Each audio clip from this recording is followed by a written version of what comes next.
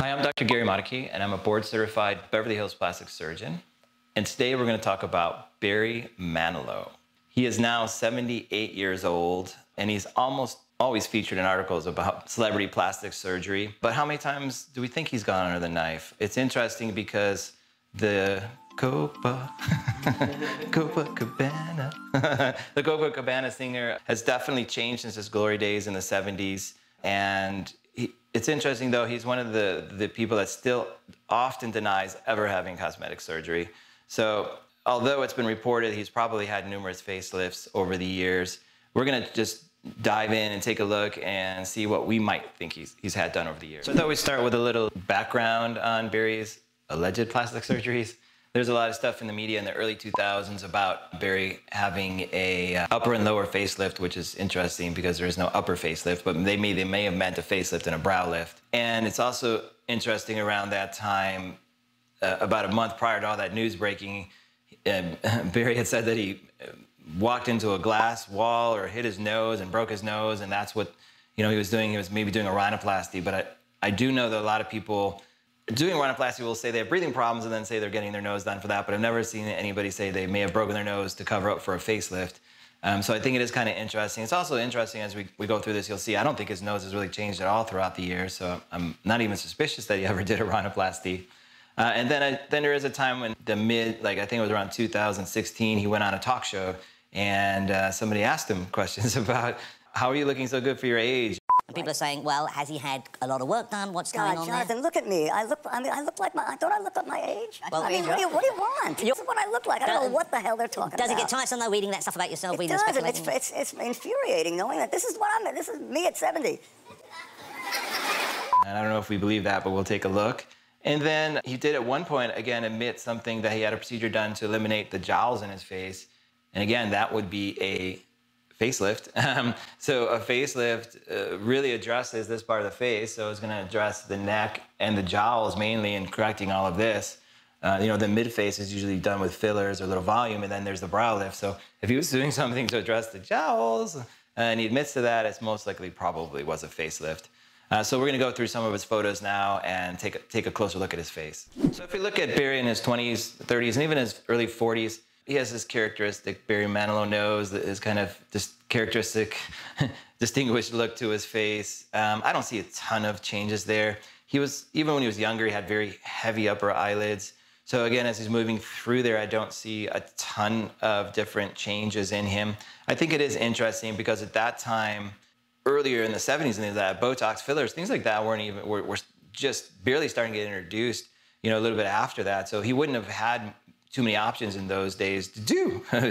Celebrities back then didn't have these options to do fillers and Botox, in their early 30s and 40s. Then we look when he's starting to get into his 50s, in the 1990s to the early 2000s. And now, Botox fillers are in the playing field. I think he's probably was playing with Botox and fillers and doing those sorts of things. And then around that time, I don't see too many really obvious drastic changes in his face, although he is aging. So again, like I said, people are going to continue to age unless they're doing something preventative or something to reverse those changes. So I do think at that point, like I said, there was already starting with the Botox and fillers at that time, but I do think he's done surgery that time.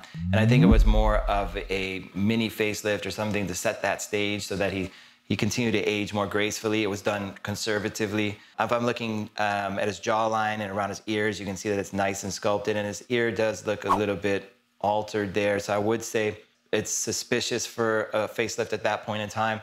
Then secondly, we noticed that his heavy upper eyelids are improved. So I do think as well that he may have done.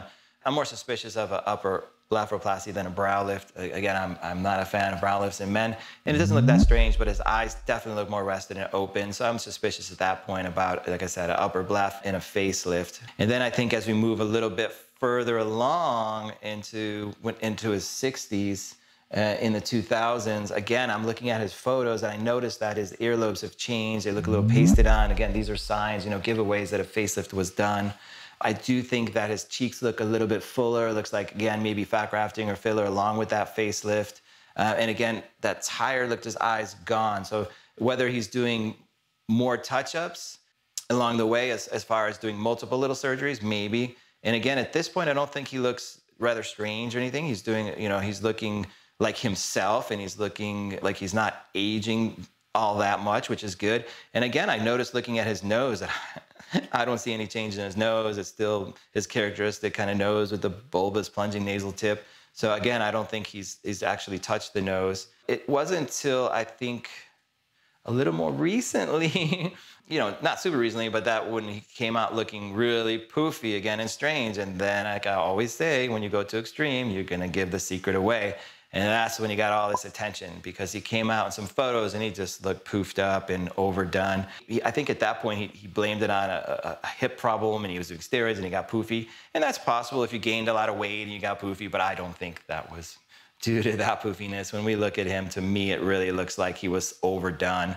And again, that's going to give the secret away. If we look at his mid-face and his cheeks, really poofy, neckline pulled up, upper eyes and brow, again, maybe a secondary procedure done there, because they look, again, over pulled up and done. And again, the reason it got so much attention and because it was so drastic and extreme. Now, if it was due to that swelling, again, I would have advised him, hey, stay out of the photos for a while. But maybe he didn't have a choice. We're seeing multiple photos at that time where he definitely looked poofy. Veneers, I think, again, were done. His teeth look a little bit more whitened and bigger. So he was maybe getting into the realm of doing things a little too extreme at that point. Now that Barry's in his mid-70s, after that kind of earlier poofiness phase, I think he's gotten better. I think he's let things calm down a bit. I think that he's laid off the alleged plastic surgeries, and I think he's aging more gracefully. So I think it's actually a move in the right direction, that he's allowing himself, like I said, to maybe look more like his age instead of strange. And I think it's a move in the right direction for him. And then I think, lastly, one point I want to make about Barry Manilow is that he didn't touch the nose. And through all of this work, alleged work, and plastic surgery, he didn't modify the one characteristic feature about his face that leaves him as Barry Manilow. So I think that's a great thing. So he's still recognizable. He's still Barry Manilow. He's calmed down a bit. And I think that's a move in the right direction for him. Do you think that part of the reason why his look may be considered strange because he's pretty old? So when he was first getting plastic surgery, he was kind of like at the modern day advent of plastics, right? You mean like older techniques? Yeah. Yeah, I mean, there's something to be said about that. The techniques have definitely improved over the years, and I do see that the techniques, like I've told you before, that I saw in the earlier men, there wasn't as much male plastic surgery, so a lot of people were getting a female facelift or brow lift on a male, and it would end up looking weird. And so now that the techniques have advanced, and there's more realization that you have to do a different sort of surgery on a male patient than a female patient, maybe some of that strangeness or oddness could be avoided.